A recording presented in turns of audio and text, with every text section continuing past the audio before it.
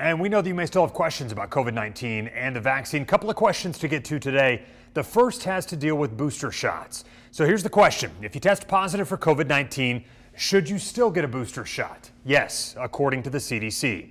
The agency says, quote, wait until your symptoms get better and your isolation period is ended to get that booster shot. If you're eligible for a booster, again, doctors say there's really no reason to wait once you're feeling better. Another question about vaccines. What if you start that initial 2-dose COVID vaccine series, you get COVID then sometime before getting your second dose? Do you start over, and how long do you have to wait? According to Dr. Wes Stubblefield at the Alabama Department of Public Health, you do not have to wait.